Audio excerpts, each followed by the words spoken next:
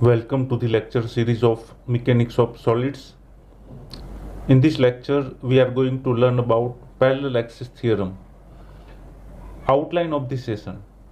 In this session, we will learn about parallel axis theorem. So let us start it. Here one plane area is there, which is having area A. This point is centroid of the lamina. This is the centroidal axis parallel to X axis passing through the centroid of the lamina. So it is centroidal XX axis. Here this is one axis which is parallel to centroidal axis, but it is some distance away from the centroidal axis. According to parallel axis theorem, if moment of inertia of this plane lamina about centroidal axis XX is known, the moment of inertia of this lamina about AB axis can be determined using the parallel axis theorem.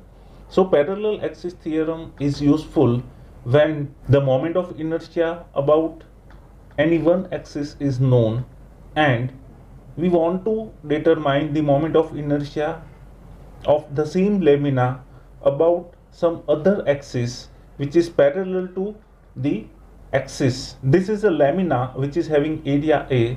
This point is centroid of the lamina.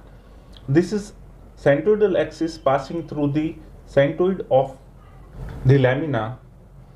This is one more axis which is parallel to centroidal axis.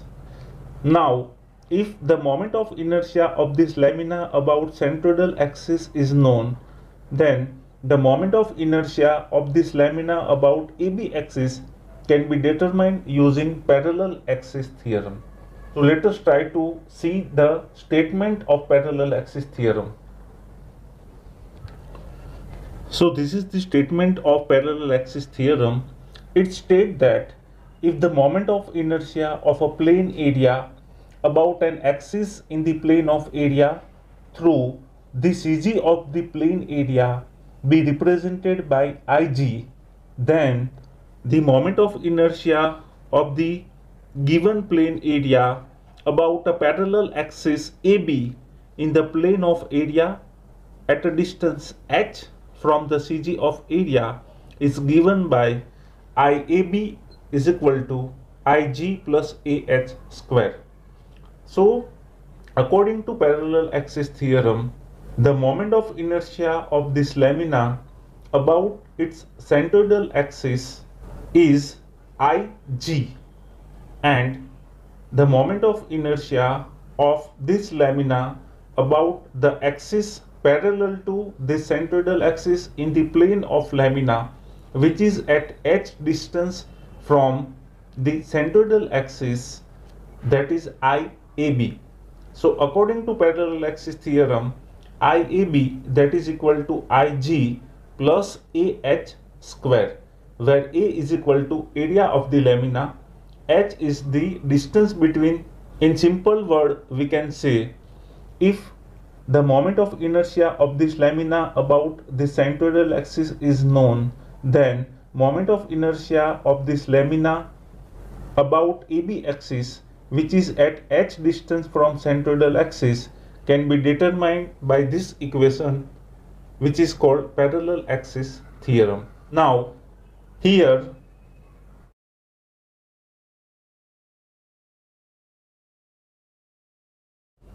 IAB, that is moment of inertia of given area about AB axis, Ig, that is moment of inertia of given area about centroidal center of gravity CG, A is equal to area of the section, and H is the distance between the two parallel axes XX and AB. Now let us try to prove this theorem.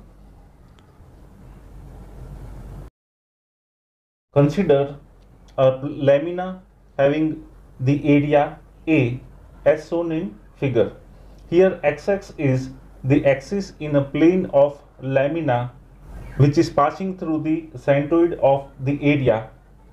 AB is the axis in the plane of the area which is parallel to XX axis. H is the distance between two parallel axes AB and XX. Now consider a strip which is parallel to x-axis as a distance y from x-axis. The area of strip we can assume is equal to dA. Consider the area of strip as dA. Now we want to determine the moment of inertia of the strip about the centroidal axis xx. So we know that moment of inertia is equal to area into distance into distance. So of inertia of the strip about x-axis is dA into y square. Now from this we will work out the moment of inertia of total area about x-axis. So moment of inertia of total area about x-axis, that is equal to Ig, or it can also be called Ixx, equal to summation of moment of inertia of all such strip. So it is equal to summation of dA into y square. Now let us work out moment of inertia of the strip about AB axis. Now let us work out moment of inertia of this lamina about AB axis. So moment of inertia of the area about AB axis, that is equal to summation of moment of inertia of strip about AB axis. So moment of inertia of the strip about AB axis, that is equal to dA into h plus y. So it will be summation of dA into h plus y whole square. So expanding this term, it will be summation of dA h square plus 2hy plus y square. Now let us further simplify it. Now here in all these three terms, h and h square are the constant, so it can be taken outside of summation sign. This equation will become, now in this equation, summation of dA, that is equal to total area A. So instead of this we can write total area A. Now according to this equation, summation of dA into y square can be written as Ig or Ixx. So instead of this term, it will be written as Ig. So now this equation will become,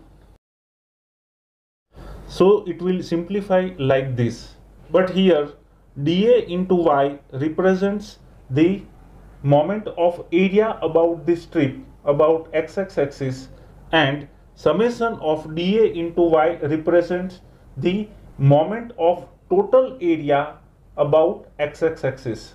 But the moment of total area about x-axis is equal to the product of total area A and the distance of CG of total area from x-axis only.